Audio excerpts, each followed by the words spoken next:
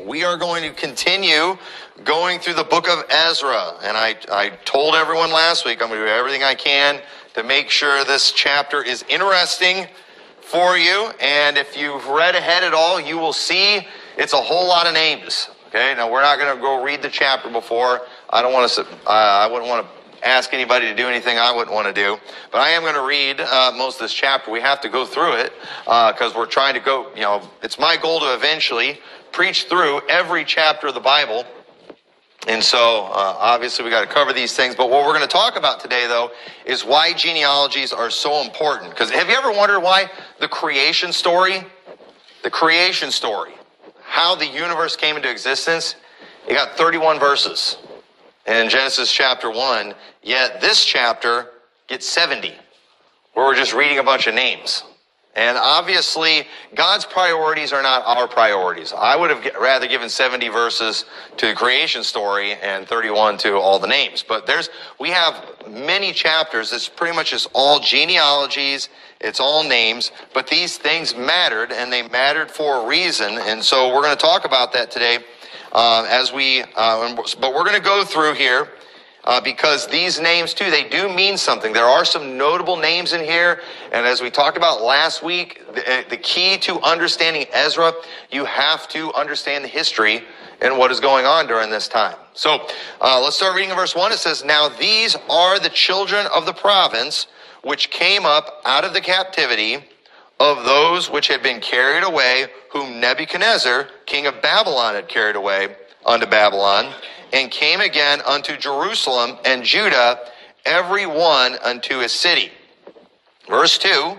So first off, remember, it was 70 years earlier when Nebuchadnezzar carried all these families away. And it's going to give the number of them. But there were many. But what we're going to see here in this chapter too, something also that's important to understand, is one of the reasons it's given these names and the numbers of the people is it's showing how once again that even though Israel was in captivity and bondage, God blessed them and they multiplied while they're in captivity. Remember what happened when they were in Egypt?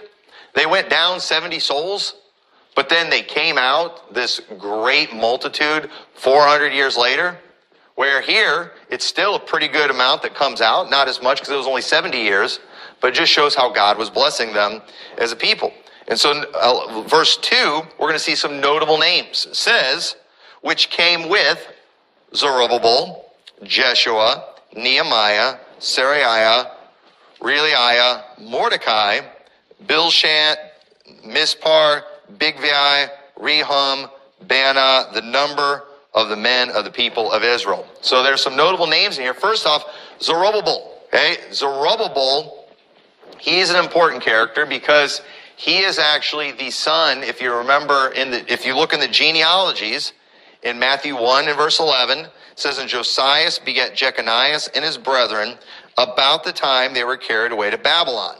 And after they were brought to Babylon, Jeconias begat Salathiel, and Salathiel begat Zerubbabel."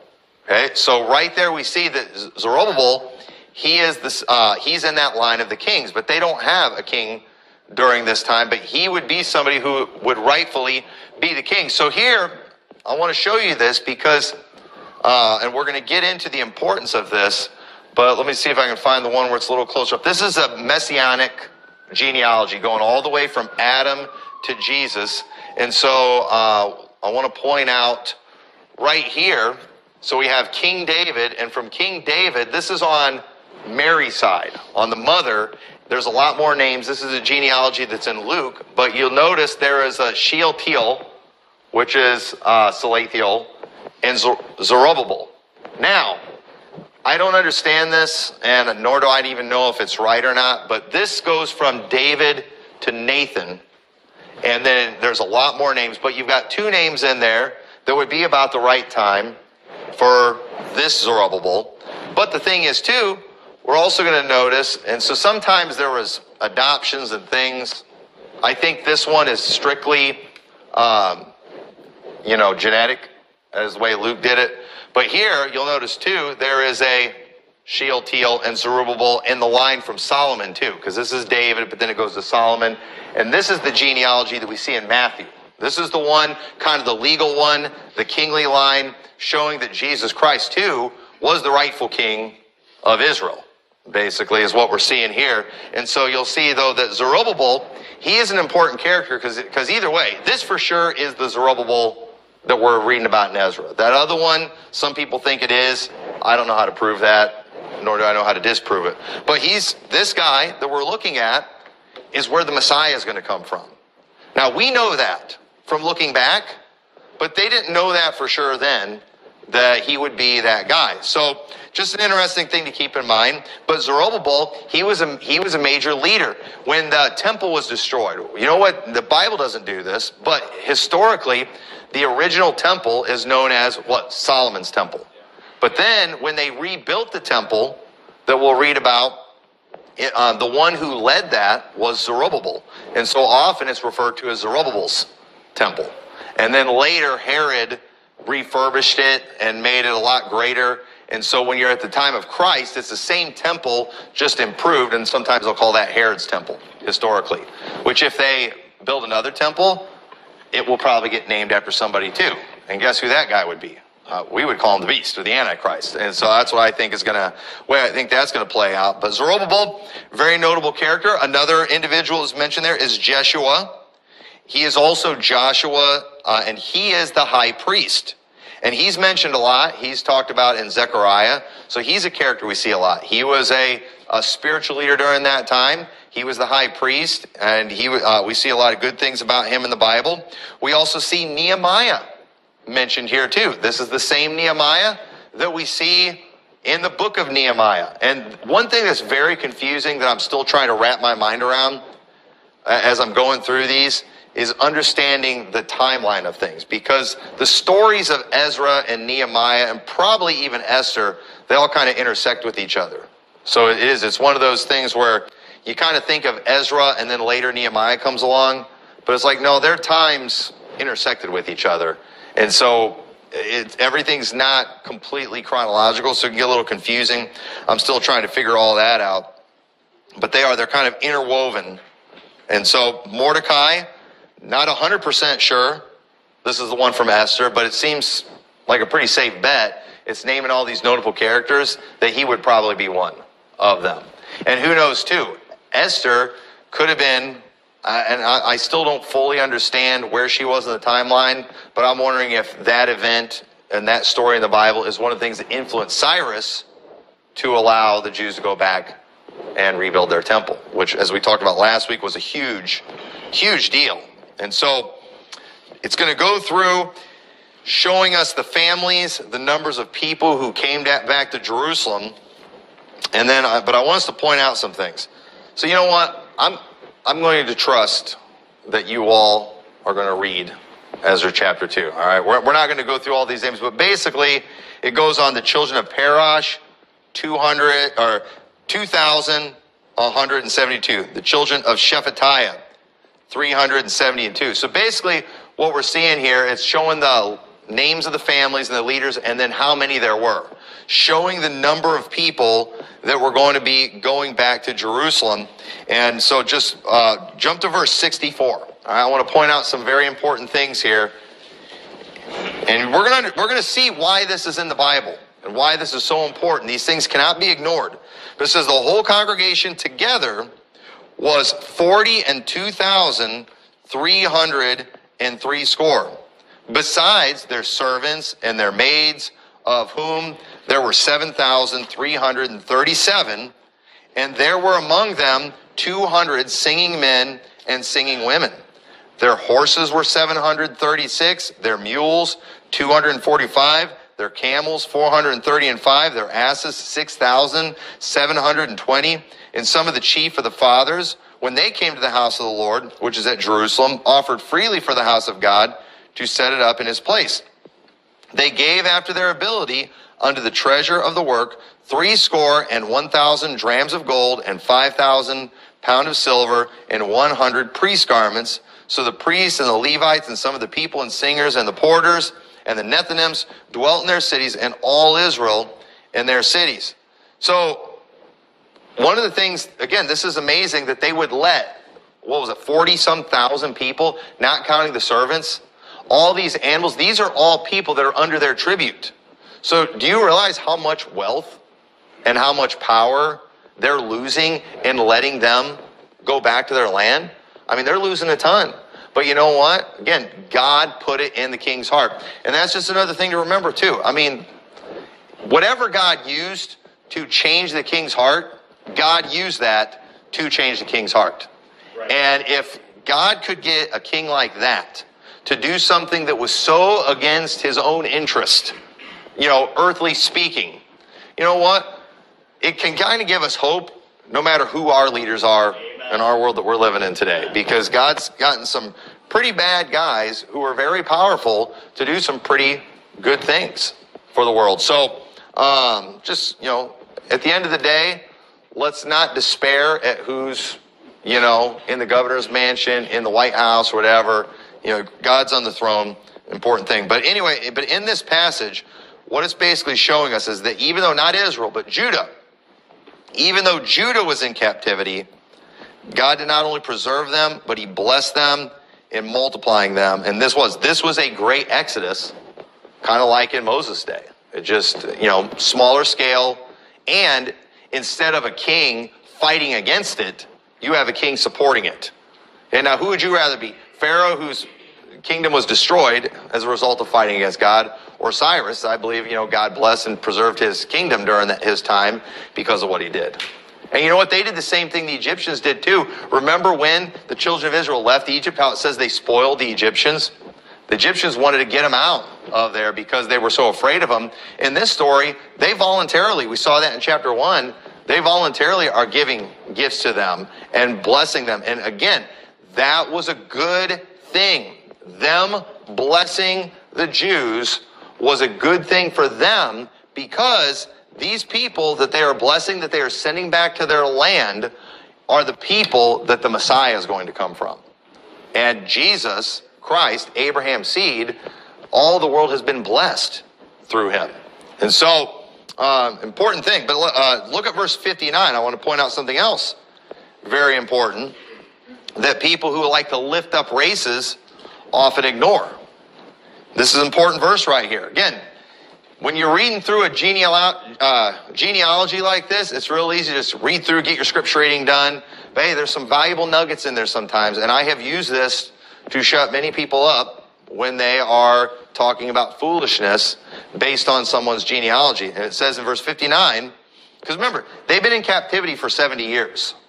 Them maintaining certain history, genealogies, all that kind of stuff was a miraculous thing.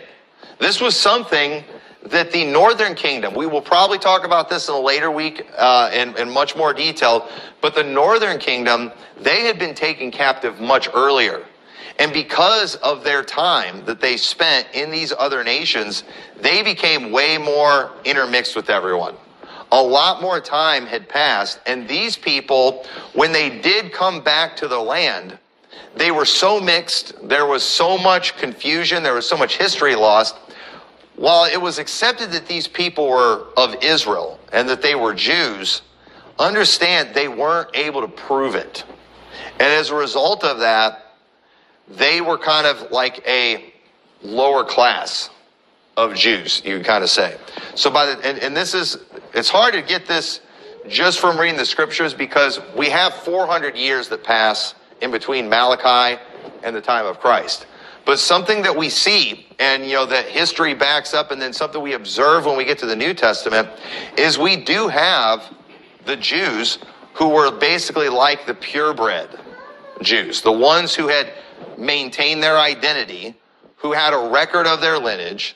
They had done all these things, while you had these other people that it was kind of accepted that they were Jews, they practiced in certain things, but they weren't really able to prove things.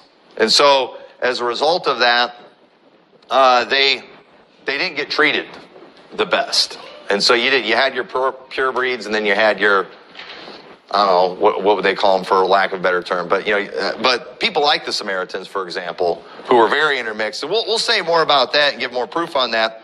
But look at verse 59. It says, "And these were they which went up from Tel Melah, Tel Harsha, Cherub, Adan, and Immer, but they could not show their father's house and their seed whether they were of Israel. So we have a group of people who claimed to be of Israel. They claimed to be of these tribes, but they weren't able to prove it. Now, what did they do when someone claimed to be Jewish and yet they weren't able to prove it? Well, it says the children of Delaiah, children of Tobiah, the children of Kodah, 652, and the children of the priests, the children of Habaiah, the children of Kaz, the children of Barzillai, which took a wife of the daughters of Barzillai the Gileadite, and was called after their name. These sought their register among those that were reckoned by genealogy, but they were not found. Therefore were they as polluted, put from the priesthood. And the Tirshatha said unto them that they should not eat the most holy things till there stood up a priest with Urim and Thummim. Okay? So notice that right there, that these people who couldn't prove their lineage, they were considered polluted and put from the priesthood. So they claim to be Levites. And here's the thing. They may very well have been Levites. But notice what they had said. You know what? You are not going to be able to participate in these things until a priest stands up with Urim and Thummim. Now, what does that mean? I don't know for sure, okay? Now, I really don't. Now, I'll tell you what some of the theories are out there that make sense, especially when you look at the context of this. But I've read all kinds of things about what Urim and Thummim was. Supposedly, it was this. It was like they would have these portions of scripture that was like behind their ephod or their, I forgot what it's called, that they wore on their chest that had the stones of the 12 tribes of Israel. I'm messing up the microphone here. But supposedly, if there was a situation where they didn't know, or they needed an answer for something. You know, for example, these people can't prove their lineage. We need to know, are they legit or not? That God, some believe that God would do something with this Urim and Thummim to reveal the truth to them.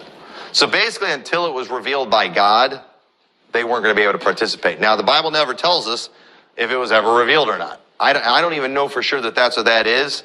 Maybe Pastor Boyle knows all about that and he could straighten us out on that later, but I don't know for sure what that is. But here's what I do know. When these people couldn't prove their genealogy, they had no claim to the priesthood. Because that priesthood, you were supposed to be in the family of Levi in order to be a part of that. And so they were being sticklers to that, and rightfully so, because genealogies mattered during this time. So just as kind of a side note, you'll notice in Nehemiah 7, you don't have to turn there, but these exact verses that we just read are repeated or referred to in Nehemiah, just to kind of show you too how some of these stories intersect. And it's basically because he's just referring to, those that sought their register, just showing the people who are helping and all that. So we see some of these exact things and these genealogies all repeated in Nehemiah. I'm not going to take any time showing what that's all about. But here's what I do want to talk about. Why were the genealogies so important? Because again, 70-some verses. Most people just want to read through it and you don't think anything of it. But I'm telling you, these genealogies were there for a reason, because they were legal proof. And understand, what do we call the Old Testament? The law. Okay? The law is one of the things it's called. And so it's not enough that God is just saying certain things. So he's got to preserve it in his word, right? Because anybody can come along and say, well, God said. Anybody can do that. And God warned about priests who come along and say God said when God didn't say that. And so God did something to help us. God gave us his word, his written word. These things were written down. And so these promises that God made, especially Messianic promises, he made sure they were written down and that they were preserved in his word. Because this law, this is the authority. Israel was supposed to follow the law of God. They were supposed to do exactly what it said to do. And even in the New Testament, when we get to the New Testament, everything that the apostles teach us is based on the law. It's based on the Old Testament, because the Word of God is what it's all about. And so these genealogies that are, especially these ones that are being recorded in the scriptures, they were legal proof that God had fulfilled his promise of the Messiah. Because God cannot go against his word. Psalm 138, verse 2 says, I will worship toward thy holy temple and praise thy name for thy loving kindness and for thy truth, for thou hast magnified thy word above all thy name. So God's word, it's very important. And God in his word in Genesis 3:15 said, and I will put enmity between thee and the woman, and between thy seed and her seed. It shall bruise thy head, and thou shalt bruise his heel. Anybody know who that's prophesying about? That's Jesus. Okay? That is how salvation is going to come. So at the fall of man, this is where I want to start kind of sharing some of these genealogies with you. At the fall of man, immediately God promises a Messiah. God promises this seed of a woman that's going to bruise the head of Satan. This is important. This not only is this Jesus, the Son of God. Okay, we understand it's going to be that, but basically, let's put ourselves in the minds of Adam and Eve back then. God is promising a man that's going to come. If you're Adam and Eve, where's that man going to come from? It's going to be one of their descendants. So they understand that. But there's going to be one that's going to come that's going to basically undo what Adam had done. That's what God promised there. Okay? Now, if they believed that, guess who they believed on? They believed on Jesus Christ, because Jesus is the one that would do that. So when we start getting into the genealogies, we have Adam, the first man, and then we have his line. And you remember the first two children they had was Cain and Abel. Okay? Now, you all know the story of Cain and Abel. Who was the chosen one? Anybody know? Who did God choose between Cain and Abel? Abel. Abel was the original chosen person. Okay? Now, why? Why did God choose Abel over Cain? Because God liked his genes better? No. Faith. Right? He offered it. And so, God chose Abel, but Cain killed Abel. As a result of Cain killing Abel, there was a curse that's on Cain and on his line. And so what we end up seeing in the Bible, we have Cain, and then it gives his genealogy, but then the Bible records the birth of Seth. And what did Eve say? God hath appointed me another seed instead of Abel, whom Cain slew. Seth is going to be where the Messiah comes from, not from Cain. Okay, Cain, he's kind of a cursed race, but what we end up seeing as we go through these lineage here, when we get to Enoch, the seventh from Adam, it was around, and when we get to Lamech on Cain's line, also the seventh from Adam, that's when we see the lines come together. That's when the sons of God, the line of Seth, and the daughters of men are coming together, and basically the world gets corrupted and filled with violence. But it's this line that we're watching. And to Seth begat Enos, and then is when men began to call on the Lord. And I believe and so we have this line, but it got so messed up by the time we get to Noah. Look what the Bible says about Noah. It says in Genesis 6:9, these are the generations of Noah. Noah was a just man and perfect in his generations, and Noah walked with God. All these lines are getting corrupted by Cain. Only Noah is righteous in his generations. And so again, looks like these genealogies matter, even during this time. And Noah, he's not corrupted by this. You say, well, do we need to worry about this stuff now? No, because guess what? Cain's line got wiped out in the flood, didn't they? The whole world got wiped out except for Noah, who was righteous in his generations, and his family. He had his wife, he had his 3 sons, and their wives. And so after the flood, the line of Cain is gone. And then, you all know the story. We end up, going, after Noah, we got Shem, Arphaxad. Somewhere in here, we have the Tower of Babel. And then we've got a whole bunch of people named, and then we get to Abraham. Abraham is the next one that God chooses. And understand, God is not just looking for a race of people that he likes best. God is looking for a people that the Messiah is going to come from. That's what he's looking for. That's what's being preserved. And so in Genesis 12:1, it says, now the Lord had said unto Abram, get thee out of thy country and from thy kindred and from thy father's house into a land that I will show thee. And I will make of thee a great nation, and I will bless thee and make thy name great, and thou shalt be a blessing. And I will bless them that bless thee and curse him that curseth thee. And in thee shall all the families of the earth be blessed. So now let me ask you a question. Did everyone who descended from Seth, even though he was the appointed seed, you could say, or the one appointed, the line where the line's going to come from, did they all go to heaven? No, absolutely not. Okay, when we get to Noah, okay, I mean, Noah is the builder of the ark. Noah starts the world over again. We all descend from Noah. Did everyone who descend from Noah go to heaven? No, obviously not. And so then when we get to Abraham, Abraham had two sons, Isaac and Ishmael. Now Abraham is the chosen one. Abraham is the one who in him all the nations of the world are going to be blessed. Are all of Abraham's descendants chosen? No. Did they all go to heaven? No. Abraham had two sons. He had Ishmael and Isaac. Okay? Isaac was the one that God chose, not Ishmael. Now, did everyone that descended from Isaac, were they all chosen? Did they all go to heaven? Why not? Because Isaac, he had two sons too, didn't he? Jacob and Esau. So is Esau Abraham's seed? Is Esau Abraham's descendant? Of course he is. But he wasn't chosen, was he? You know, God had chosen Jacob. Okay, so then when we get to Jacob, all right, Jacob had 12 sons. Did all of Jacob's descendants, God changed Jacob's name to Israel. Did all of Israel's descendants go to heaven? No, absolutely not. Okay, now, while they were the people of God, they did not all go to heaven. And understand, when we get here, again, it's not about this new race of people.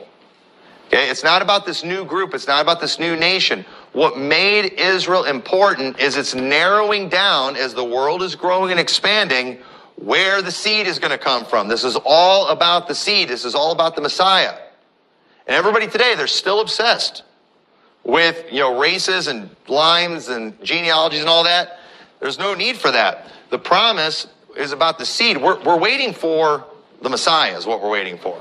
So when we get here, we got Jacob, but then we have Judah. Now, there were 12 sons. Judah was not the firstborn, but in Genesis 49:9, it says, Judah is a lion's whelp from the prey, my son. Thou art gone up. He stooped down. He couches a lion as an old lion. Who shall rouse him up? The scepter shall not depart from Judah, nor a lawgiver from between his feet, until Shiloh come, and unto him shall the gathering of the people be. So you know what we have here? We have a messianic promise that comes from the line of Judah. Okay, now, did everyone who descend from Judah, were they all saved? Did they all go to heaven? Of course not. Okay, we all know. So we have Judah, Pharez, Hezron, Ram, Aminadab, Nahshon, Salmon, Boaz. We know him from the story of Ruth. Obed, Jesse, and then David. David is another one that is specifically mentioned that the Messiah is going to come from. It says in Isaiah 11:1, and there shall come forth a rod out of the stem of Jesse. There's Jesse right there. Again, it's getting narrowed down as time goes on, as it gets closer to the Messiah. And a branch shall grow out of his roots, and the Spirit of the Lord shall rest upon him, the Spirit of wisdom and understanding, the Spirit of counsel and might, the Spirit of knowledge and of the fear of the Lord. Verse 10, and in that day there shall be a root of Jesse, which shall stand for an ensign of the people. To it shall the Gentiles seek, and his rest shall be glorious. So this root of Jesse, this branch that's going to come from that line is one that all the Gentiles are going to look to. The Gentiles are going to seek after this one. What's going on? This is that promise of the Messiah. So why are the Gentiles included in there? I thought it was all about the Jews during this time. Hey, this promise of a Messiah, it wasn't just to one group of people. It was really to the descendants of him. And we all come from Adam too, which is why we're all sinners. That's one thing we all have in common. This Messiah that's going to come is not just a promise to the line that he comes from. It's a promise to the whole world. And this promise to the whole world, when God told Abraham, in thee shall all the nations of the world be blessed, it's because this Messiah who is going to come for all the world. And so it's amazing how we have taken our focus, one, off the Messiah and off of the world that he came to save, and we've made everything about the ethnic line that he came from.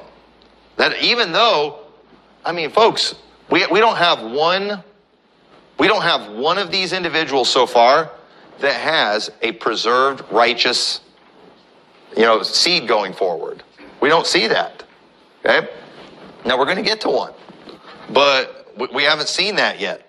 So Revelation 22:16, I, Jesus, have sent mine angel to testify unto you of the things in the churches. I am the root and the offspring of David and the bright and morning star. And you say, why does he be the offspring of David? Because David is where the Messiah was promised was going to come from. He's showing, I'm the one that fulfilled the scriptures. God promised that he was going to do these things through the line of David. And so that, again, right here is where we have that line of David. And what some will say, and I agree, this is the biological line that Jesus came from. And then down here is the legal line that Jesus came from. Just showing that he meets all requirements, legally, physically, the whole 9 yards. And so now, when we get to all these people, now Solomon, did everybody that descend from Solomon, were they all saved? Were they all chosen? Obviously not. Okay, he had some pretty bad sons.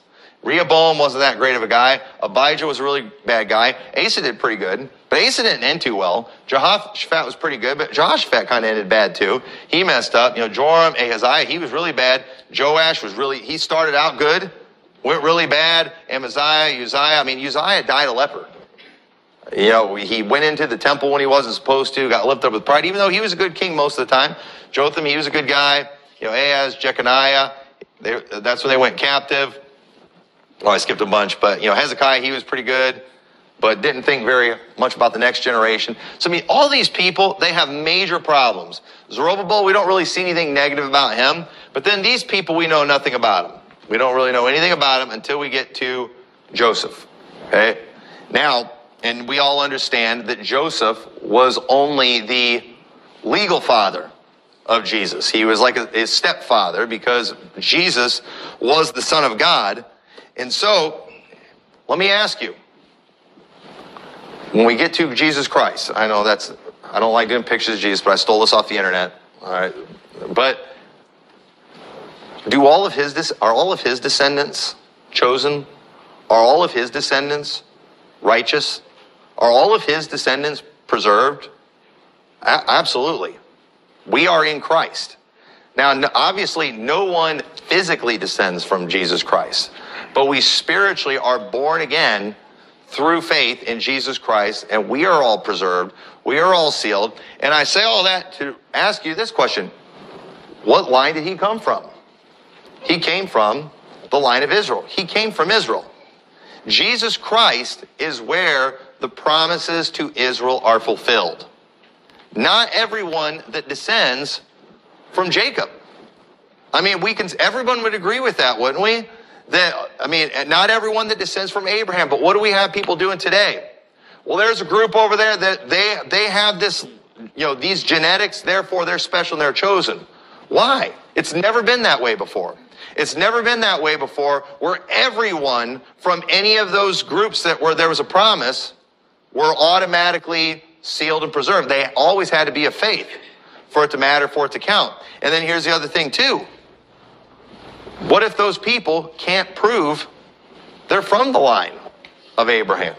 And guess what? They can't. So what should we do? Well, first off, for us as Christians, it just doesn't matter, does it? Because in Christ, there's neither Jew nor Greek. There's bond nor free. We are told in the New Testament not to give heed to endless genealogies and all that kind of stuff. Now, does that mean we can't pay attention to the genealogies of the Old Testament? Well, of course we can pay attention to those because those aren't endless. They end, don't they? Where do they end? At Jesus. You know why? Because that's where the fulfillment is. That's where the fulfillment of God's promises to Israel come from. They come through Jesus Christ. And that is why he is the chosen one.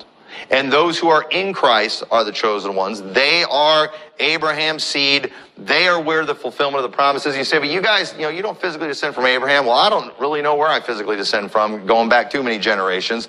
But here's what I do know. I am saved. I've been born again. I'm in Christ. I'm connected to Christ. That's all that matters.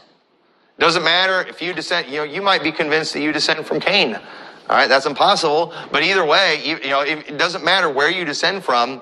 If you are in Christ, that is what matters. Are you saved? That is what matters. And so the Bible goes into great detail, showing all these lines. It was God's way of showing us, I'm fulfilling the promise. I'm fulfilling these messianic promises, and all the world will be blessed by this. And so what we're seeing in Ezra is, in spite of the biggest judgment that they've had up to this point as a nation, their city being destroyed, them going into captivity for 70 years, these people still maintain their identity. They still had their genealogy. They still had these records, and God brought them back to the land, and they were able to prove it. And we see a group in here that couldn't prove it. This wasn't just a group of people identifying as Jews. No, these were people that could prove who they said they were, and that mattered because it mattered where the Messiah was going to come from. God told Israel many of these things so they would know where to look. They would know who to look for, and they did. Jesus Christ fulfilled all of those things. And so whenever you're reading those genealogies, it's part of the Bible for a reason. Don't just skip over it. I know those names are hard, but pay attention. They're there for a reason. And notice that little detail. That little nugget you can throw in people's face. Hey, look what happened to the people who couldn't prove their lineage. They were considered polluted. That's good ammo to use for people who are still trying to lift up races above others today. If they can't prove it, then it doesn't matter. And even if they did prove it, if somebody came along and was like, Brother Tommy, I've got records. I actually talked to a Mormon guy here in town one time that said that he could prove his lineage going all the way back to Abraham. That's what he told me. Now, I didn't believe him, but, I was like, well, that's interesting. You got to play along with crazy sometimes. But even if he proves that he is a direct descendant from Abraham, I don't see any promises, any prophecies for people that descend from that, outside of Christ. Here's the question. Are you in Christ? And this guy was far from saved. And so who cares? There's no good prophecies coming for you. So anyway, hopefully that helps you understand why these things are in the Bible and why they matter. And so with that, let's close the word of prayer. Dear Lord, I thank you so much for this chapter and the things we can learn from it. I pray help us to not get lazy with these things, but help us take the time to read them and figure out why they're there. And we thank you for preserving these things for us and for blessing us with the Messiah, Jesus Christ. In your name we